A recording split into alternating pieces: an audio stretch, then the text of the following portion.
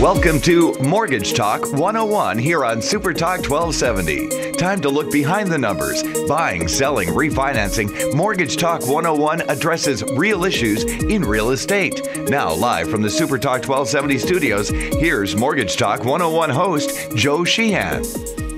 Good morning, Bismarck Mandan. This is not Joe Sheehan again. Two weeks in a row, Jim. Two weeks in a row. Dave Flohr here, Mr. Housing from North Dakota Housing Finance Agency. Here with Jim Walsh. Hello. Joe's in the Bakken today. He's supposed to be calling. He's going to call in, he said. He's in the Bakken. Yeah, what's with that guy? I saw this picture of him this week. He grown his hair out and he grew a beard. Yeah. He looks like a dang hippie. Yeah. Well, I think maybe he's going to change professions or something and become okay. a roadie or something. He plays guitar, I think. So okay. Maybe he's going to do something here. I don't know. Rocky Road. We'll find him. Joe's going to call. He said he's going to try and call in.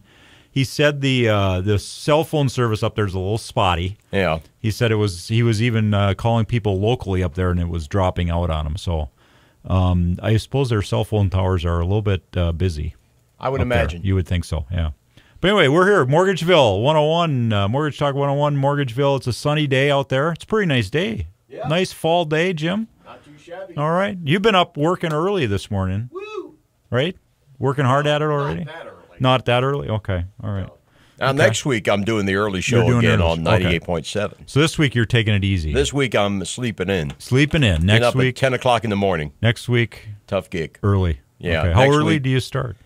I get up at 4. Up at 4. And I get in here. I just get up at 4, quick shower, rinse off, jump in the car. I'm here by about 4:30 because I don't live that far away. Oh, okay. And I get ready.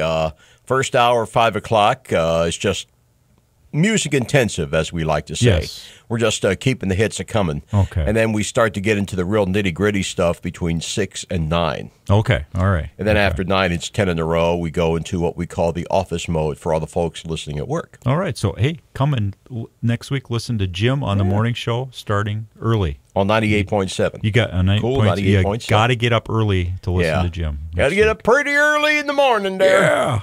Okay, well, let's talk a little mortgage rates. How about that? All right. As we always do here on Mortgage Talk 101, we have the Freddie Mac weekly survey, mortgage market survey. Now, folks, this is the survey goes back for the last week, and it's an average, so it's already maybe a little bit out of date. But actually, I think rates have probably even gotten better since the survey numbers. But last week, the 30-year fixed-rate mortgage averaged 4.12%. Down from last week when it averaged 4.19, so a significant jump. And a year ago, the 30-year fixed rate was at 4.23%. So we are 10 basis points below last year at this time. The 15-year fixed rate mortgage averaged 3.3%, down from last week when it averaged 3.36. And last year, the 15-year firm was at 3.31, so that is almost the same as it was last year. We're right on the same number. So if you are out there refinancing or thinking about it and you wanted to drop from a 20-year or a 30-year mortgage and you want to refinance into a shorter term and pay your house off sooner, you could get a rate down there at close to 3%. That's a heck of a good deal, Jim. Yeah. I think we could work with that. So if you're thinking about that, now is probably a great time. Rates have dropped considerably in the last week. It would be a good time to probably lock rates in. Or if you're just thinking about it, get in there, talk to your loan officer, and see what they think also. All right, let's do a little by the numbers here. Our friend Michael Higley that we get every week. Let's see, what's some interesting stuff we've got this week, Jim? Let's see, do you know that 48% of current retirees exited the labor force earlier than they had planned as a result of health issues, downsizing by an employer, or the need to become a caregiver for an ailing family member? Okay, so that, back in the day of my grandpas and grandmas and all that stuff, you didn't have the two-worker households. Right. And so, somebody was there to take care of the grandparents, so to speak, almost. maybe they were still living in their own place, but hey, someone was there to watch them every day, make sure things were going good. And that's, we have a lot of two-worker households, and boy, somebody really is ailing. You do have to make some kind of commitment. What do we do with mom and grandma and grandpa and dad, et cetera? So that's something different. A lot of people are facing that. And certainly, own health issues and, downsizing by an employer. We know that happened a lot in the last few years. Okay, here we go. Where the people are. The combined population of China and India, Jim, makes up 37% of the world's population. Okay, the U.S.'s population makes up what percentage of the world's population? What do you think? 10%? I don't know. 4%. Oh, okay. And we use a lot of the resources, I bet. A lot of the resources, yeah. Yeah. Okay. Okay, now, just surviving. Out of China and India, most populous countries in the world, okay? 11.8% of China's population and 32.7% of India's population live on less than $1.25 per day. What would we, if we had to live on $1.25?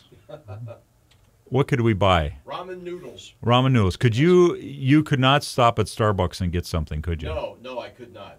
I would not be sitting here holding my iced coffee. And you have a small one there. Yeah, well, a tall one. Well, yeah, they but call it's it a tall one. It's pretty small. Yeah, well, the smallest size they call the tall one. Well, what's the biggest one? Is that I don't get it. The vente. Yeah, okay. You got to learn the lingo. I don't drink coffee, so I don't know this stuff. Oh, you're lucky. The vente. I know there's a grande or something, isn't there? The smallest is called the tall. I don't know why they do this. Yeah. The middle is the grande. The biggest is the vente. Now, supposedly, if you ask for a short one, you'll get one even smaller than the tall one. Oh, okay. I don't know why they don't just call the tall one the short one. Yeah. But because again, it looks pretty short. Yeah, I mean, if I rule the world, every day would be the first day of spring. There we go. Yeah, okay. All right. So anyway, but you could not afford the tall one at Starbucks. Not on $1 or whatever it was a day. No. Yeah. Wow. No. Okay. Let's see what else we got. Okay. Oh, well, here we go. Out of work. The national unemployment rate in the USA last week, 5.9% at the end of September. That was the lowest unemployment rate reported by the government since July 2008. Now, how are they counting that, though? Are they counting the people who gave up, or is that the problem? Well, see, there we go. We've talked about that on the show before. How there's different unemployment rates. There's the U6 and the U12 and the U13 or whatever. And I think if you look at the, I think it's the U12, the rate is probably closer to 10. Okay. Yeah, so it does depend on how you look at this, because this one does not count all the people not. Right. Okay. When we come back, we're going to get I got some charts on the jobs report that came out last week, and we'll go through that and take a look at that. Let's delve into it. And it's Fleetwood Mac Day. Yeah. On Mortgage Talk 101, because Fleetwood Mac is now going out on tour. They're starting their tour in Minneapolis. Christine is back with the band. Christine McVie is back with the band, and they're going to do a new album, I understand. Yeah. So Fleetwood Mac Day here. Go your own way. All right, we'll be back.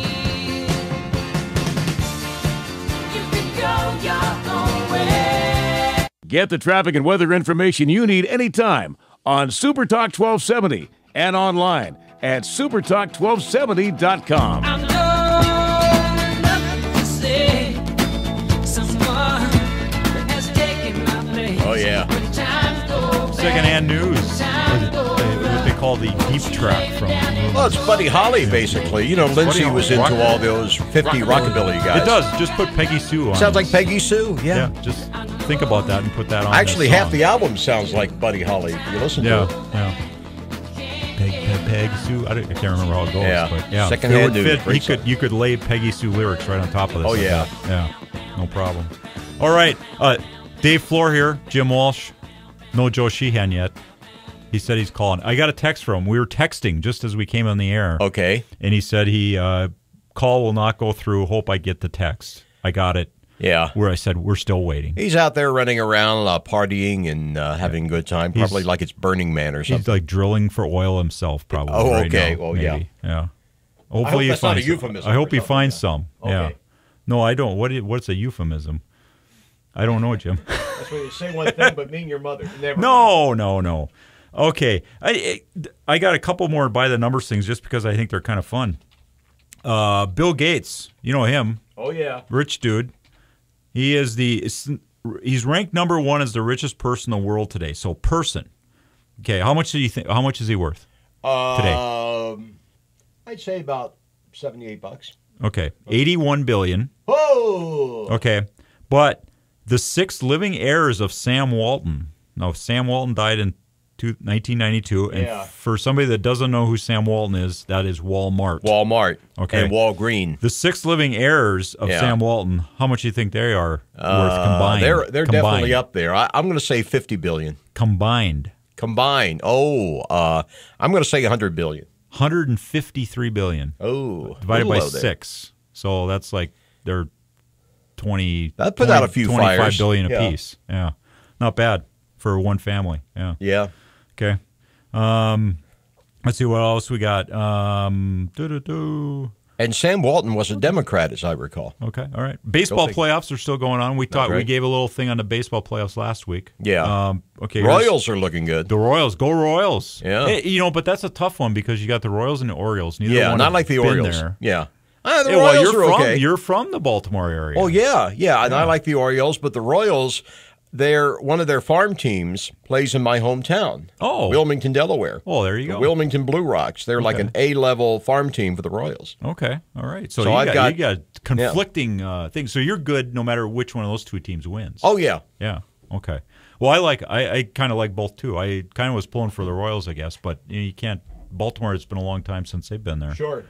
The other one, the Cardinals and the Giants, they're there every year, I think. So this is like a really easy year to pull for the American League. Yeah, I would say Baltimore or Kansas City. And anyway, I've always liked the Cardinals. Yeah. Yeah, well, yeah, you can't, they're good organization. Yes. Okay, but anyway, from by the numbers here, Moneyball, the 3 Major League Baseball teams with the highest 2014 opening day payrolls that did not qualify for postseason play. Who do you think? I would say the Phillies, the Yankees, and the Dodgers. Oh, Dodgers were in the playoffs. Oh, the Dodgers. So I'll give you another chance at that one. I don't know. Maybe one of the Texas teams. The Boston Red Sox. Boston Red Sox. New York has a $209 million payroll, didn't make the postseason. Philadelphia, $180 million, didn't make the postseason. Red Sox, $154 million, didn't make it. And the Red Sox, they won it last year, the whole thing. And so they went from first to last place in their division. That didn't work out too good for them this year. Shoot for them, I guess, huh? Yeah. All right. Well, I promised we were going to look at jobs reports here. Let me bring it up. And anybody wants to call in with any questions, 663-1270, and that goes for Joe also in case he forgot the number now, 663-1270. And we'll try and answer your questions on mortgages. Now, I promised we were going to talk a little bit about the jobs report that came out last week. And I have this article from the Wall Street Journal. It's September's jobs report in 12 charts.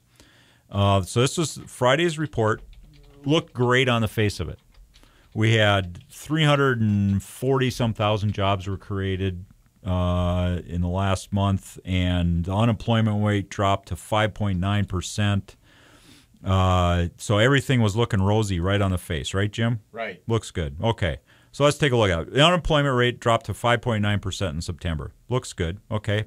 Annual job growth was at an 8-year high. This is non-farm payrolls. It was up from a year earlier. Is at an 8-year high. And you look at the chart, and 2009 through 2010, we were losing jobs at over almost a 7% rate. Right.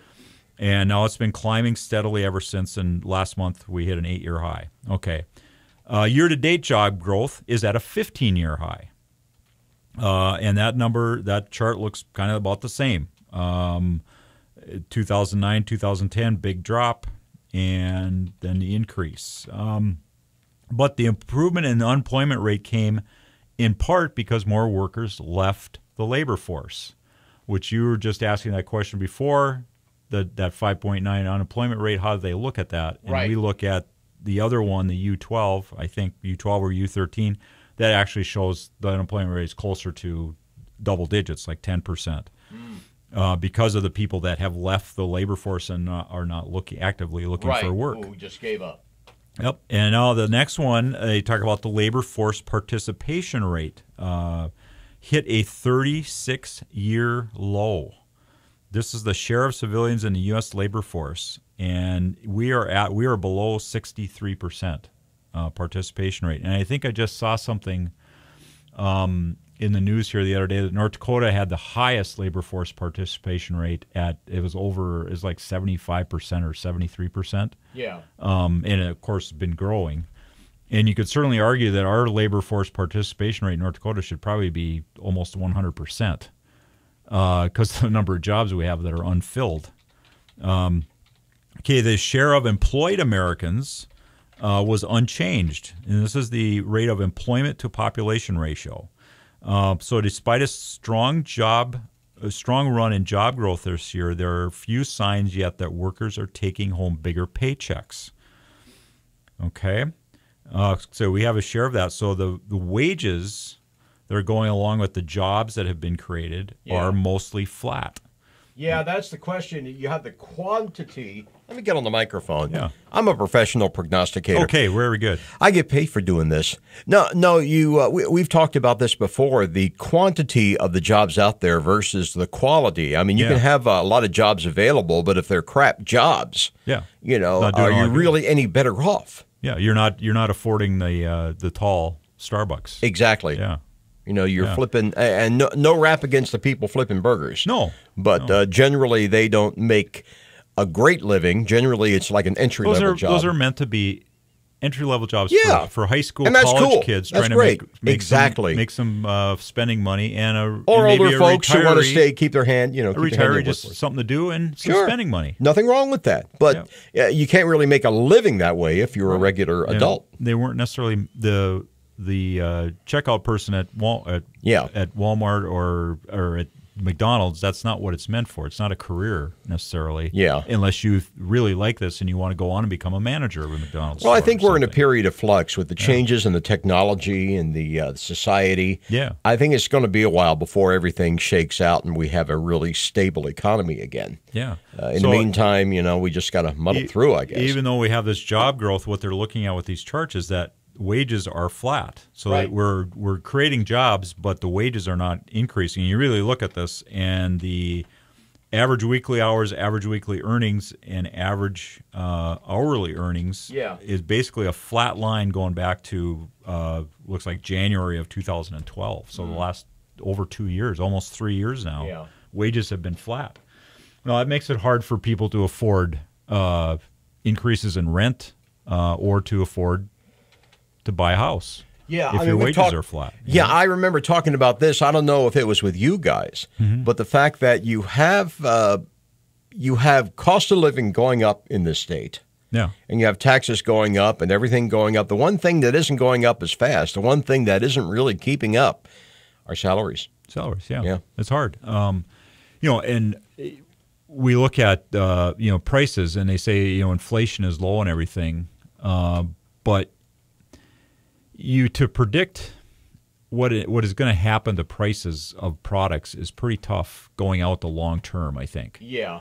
How do you prognosticate that? Because like now they're talking about the drought in California, how the effect that's going to have on food prices. So our food prices are likely to go up starting this winter. Now oil prices have gone down because the dollar has strengthened so much, and that makes our oil cheaper. Yeah. So there's been some relief at the gas pump, but not, is that going to offset the increases in food costs? I was going to say, I do hear that gas prices are going to drop. Yeah. Maybe by Christmas we'll be below $3. They were talking about below $3, yeah. Which would be great, and it wouldn't hurt. Nobody's going to argue about it. No. Except maybe how that affects our Bakken area up here, but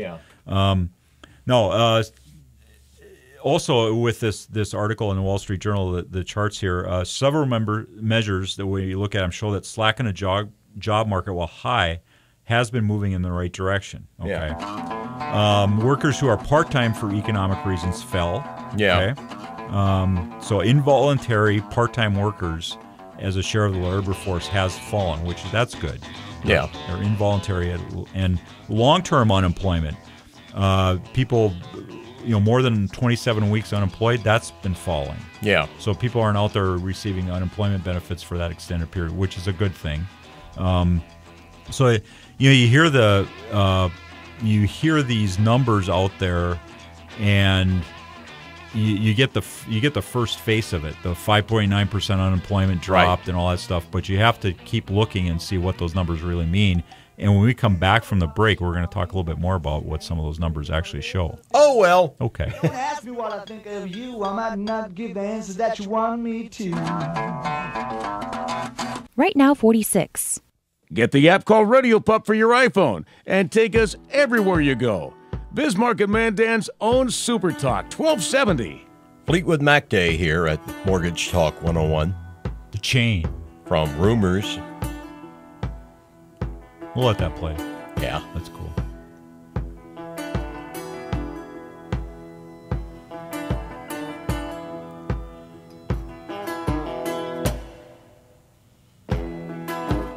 Listen to the wind blow. Listen to the wind blow and mortgage spill.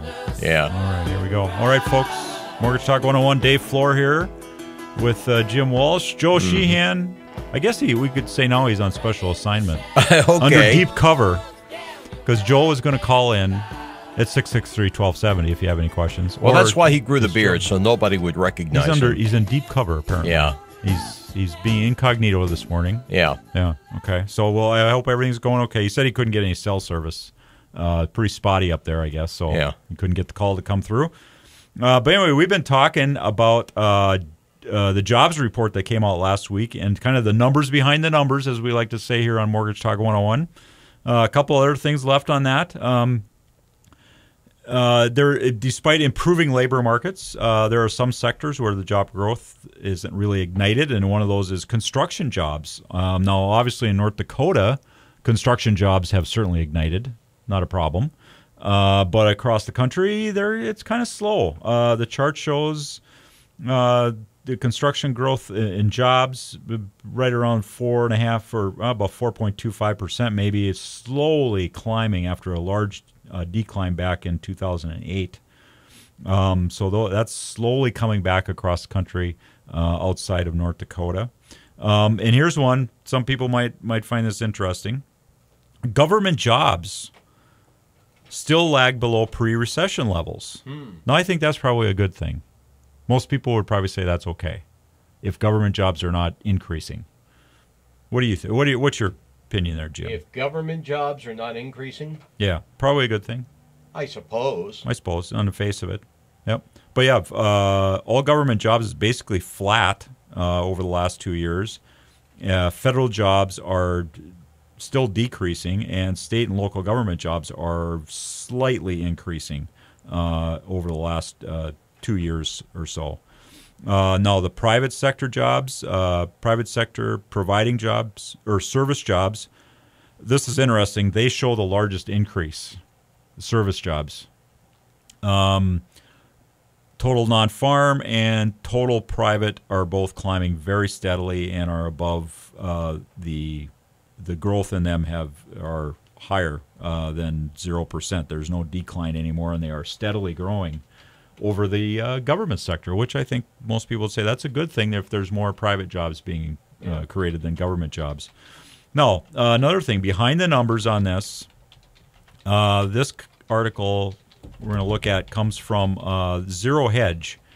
And if you have never heard of this site, this guy called Tyler Durden, I think he must be the person that uses the internet more than anybody else in the world. Okay. Because he has this website. It's like a blog. He's not writing all this stuff. He writes some of it, and he'll put in other people's articles and stuff in this. But it is just a huge amount of information.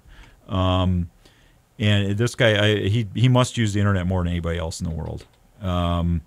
But he talks about the jobs number that came out, report that came out last week. And he dived down into say, well, what was the age groups that were being hired? And what he is saying here is that, whoops, I got to get it back here, is that grandparents is we're only hiring grandparents, Jim. Okay. That was the largest increase. Oh, I'm not going to get the article back up here. Here we go.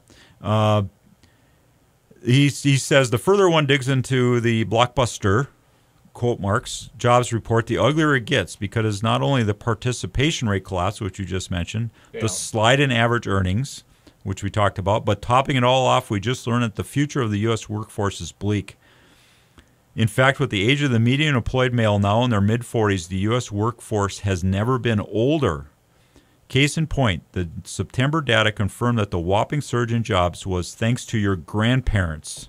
Those in the 55 to 69 age group comprise the vast majority of the job additions in the month at a whopping 230,000 jobs. This was the biggest monthly jobs increase in the 55 and over age group since February. Now, the total number of jobs created, job additions for that month was 340. So almost two-thirds of that was people in the 55 to 69 age group. So what about the prime worker demographic? That's ages between 25 and 54. And that's, that would be, boy, we get that age group working, that's going to propel everything forward, right? They lost 10,000 jobs in that age group. Dope is right. Yeah, where's Homer Simpson when we need him there, huh? Dope! Okay, so this is not good. But then he goes on to say, then in retrospect, it has never been a stronger labor market. Well, if you're 55 and over, obviously it is. That age group just hit a record 32.6 million jobs. So this is not, that's the thing, the numbers behind the numbers, and that's kind of our lead in on the show here, and that really is something you do have to look at when you see some of these government reports that, the media will put out the big number, the 5.9% unemployment rate and the participation rate and all that stuff, but you start digging into that numbers and it's like, oh boy, this doesn't look so great. And certainly everybody 55 to 69 getting jobs, well, is wonderful for those people. If we're losing jobs in the younger category, that is not good. Yeah. Just not good. All right. So that's it. That's all I got on the jobs thing, Jim. You got anything else you want to impart on that one? I don't know. What can I say? I'm not quite there. I'm not in that 55 to 69 group. I'm not I there. am. Are you? Oh, okay. Yeah. And I am working. You got a job. You had a job, though. Yeah, you didn't get a new job, so you got a job. Right. You had I a have job. a gig. Yeah, okay. For the time being. All right. So what does that mean for mortgages? Well, not very good. If you've got people 25 to 59 or 25 to 54, and they are not, that's the prime age group for especially the 30-year-olds for buying houses, and the job growth for them and the job prospects for them are that low. That's not very good for mortgage business. So hopefully, but obviously in North Dakota, I think that numbers are probably reversed. Maybe. Yeah. I would say our job growth is probably in the younger sector versus the older one. A lot of older people are probably able to retire earlier because of what's happened in our state. So those are all good things. No, let's talk a little bit here. Let's switch gears a little bit and talk about tight credit. We've talked about that on the show here before. Tight credit. Oh yeah. Our lending standards too tight, and we're restricting borrowers from getting a loan and all that stuff. Well, Ben Bernanke. Famous Ben. We know him. He used to run the Federal Reserve. Yeah. Till he retired here at the beginning of the year, and Janet Yellen took his place. Ben wanted to go refinance his mortgage, Jim. Did you know that? Oh, he did that? He wanted to refinance his mortgage, and he was making some speech somewhere where he was getting $250,000 for the speech. Let's see, what was he doing here? He was somewhere giving a speech. But anyway, here's Ben. Ben was told people at this event that he couldn't get he couldn't get his mortgage refinanced. Now, a couple of reasons why maybe he couldn't. Well, he changed jobs. Well, yeah. He had a steady job and he quit it. He retired. So that's a problem. That's a problem. Yeah. So, as a lender, you look at that and you say, okay, well, you left that employment, and now you're on the speaking trail, and maybe you're going to probably write a book but we don't know how much money you're going to make for that. Yeah. So I'm sorry, you haven't been at that. You haven't been doing this speaking thing for 2 years. So we, standards say we can't lend you the money. Okay. Now, what else? What other reasons could he have? If Mr. Bernanke specifically, somebody went out here and dug up the information on his mortgage, which is all public records. He lives on Capitol Hill. He and his wife bought it in 2004 for $839,000. Okay. He refinanced it in 2009 and again in 2011. Now, credit is not necessarily any tighter now than it was back in 2011, and home prices have gone up since then. So his house may have gone down in value, but it probably has gone back up also. Right. So we talk his change in employment situation. His loan, another thing was that could affect his ability to refinance is it's too big to qualify for government backing, meaning he has a jumbo loan. Yeah. So the lender was going to make this loan. He could not put it into a Ginnie Mae or a Freddie Mac or Fannie Mae security. So it falls under the jumbo loan category. So his lender might not have been able to do that. It was reported in 2011 that he owed $672,000 on his mortgage after refinancing it in 2011. And at that time, his refinance closed days before the conforming loan limit. The maximum amount that qualifies for backing from Fannie and Freddie in the D.C. area dropped right after he did that refinancing, and it dropped to $625,500. The previous limit was $729,000, so it dropped over $100,000. He since then, he probably hasn't substantially paid down the principal on that loan, so he probably has not paid down over $100,000 of mortgage debt there. So he just simply is caught in a little box. Yeah.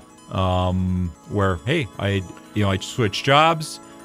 I can't. My home is above the conforming loan limit, so it falls into this other category, which makes it harder to refinance. So, kind of caught in the middle there. So they made this big story about Ben Bernanke couldn't refinance his loan. Well, guess what? There's valid reasons for it that affects Jim, you and I, and everybody else out there looking to get a mortgage or refinance their mortgage. Yeah. Welcome to my world. Welcome to our world, yeah. Mr. Bernanke. Yeah. Okay. So we're going out on a little Fleetwood Mac. What do we got here, Jim? Everywhere. Which album was this on? It was late 80s, 88, I think. Okay. Whatever album that was. Okay. I don't know which one that was. All right. We'll be back on Mortgage Talk 101 with some more. We're not sure what we got left. We'll see. Okay. All right. I wanna be with you everywhere.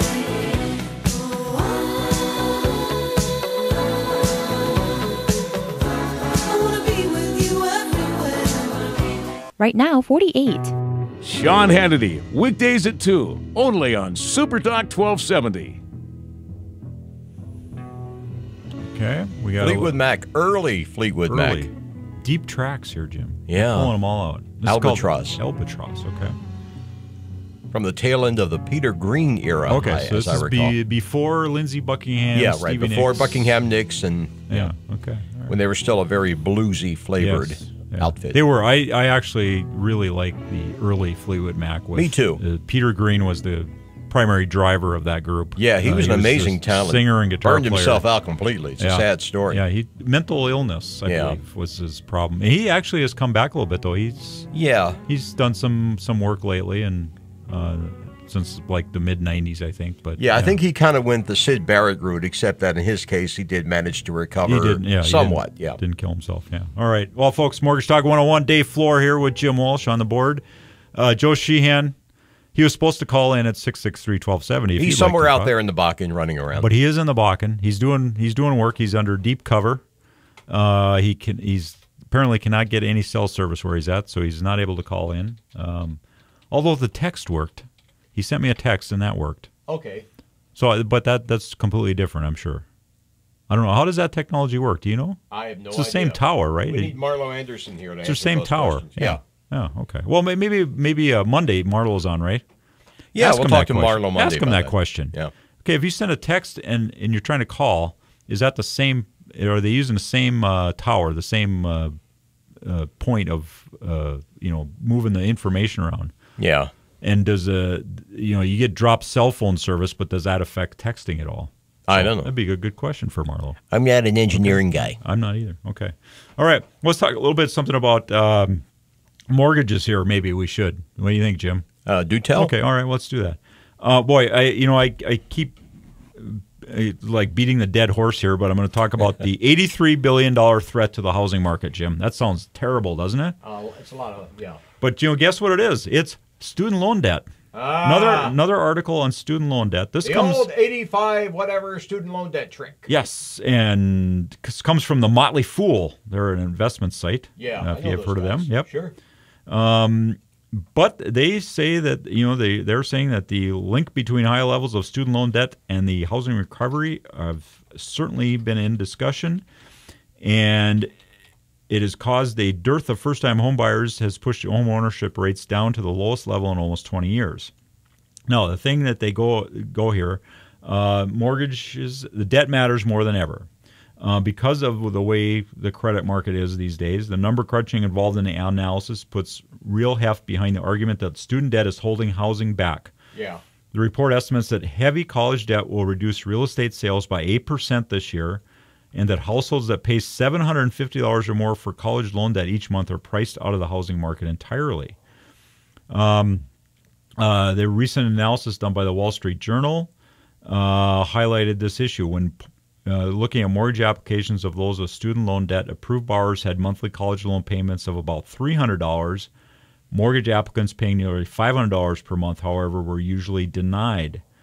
And this has grown out of recent deal because of the mortgage rules that were instituted last January with the qualified mortgage rules. Each $250 of debt paid towards student debt reduces the amount a household can borrow for a home by a minimum of $44,000. Okay, so now, Jim, you're going to college. Yeah. I don't know if you got student debt or not. Doesn't matter. Nobody needs to know. It's piling up. Nobody needs to know. Yeah, okay, yeah. Nobody needs to know your situation, but you're in that boat. You're a college student. Well, I mean, I just finished. I got my bachelor's, and I'm working on my master's. Okay. Doing that. Yeah. So you're coming out of college, and if you wanted to buy a house, and I got to make a $250 loan payment on my student debt. Yeah. And that doesn't seem too bad. That's less than a lot of car payments are probably going to be these days if you buy a new car or even a good used car. But $250, that doesn't sound that bad. No. Okay?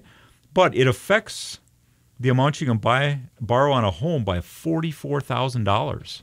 Okay, now you take that and put that in Bismarck and Mandan here, where the average price of a home, I think last month, it was in the $220,000 range. Okay. Yeah.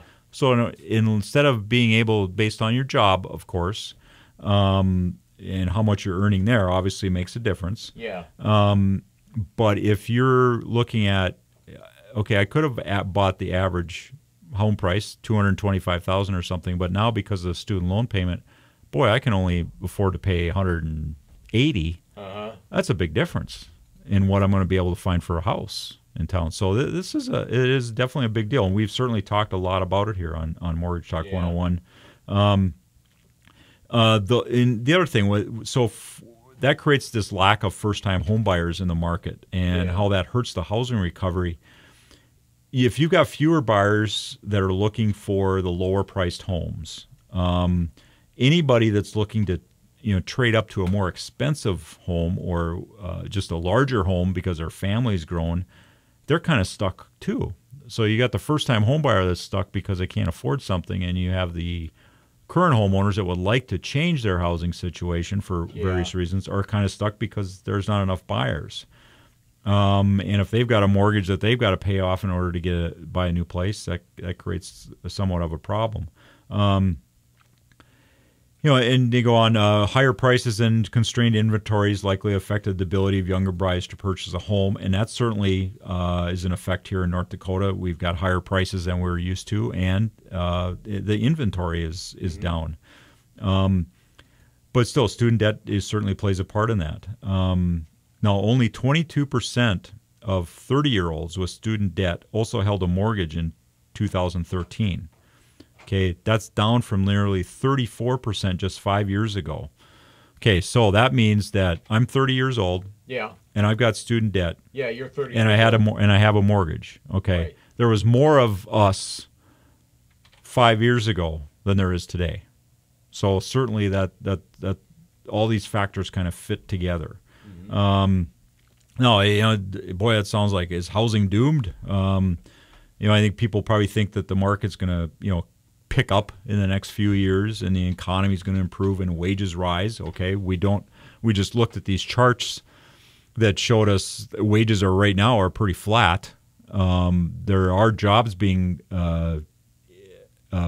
created out there, but most of those jobs last month went to the age group 55 to 69, who probably already own a home. Yeah.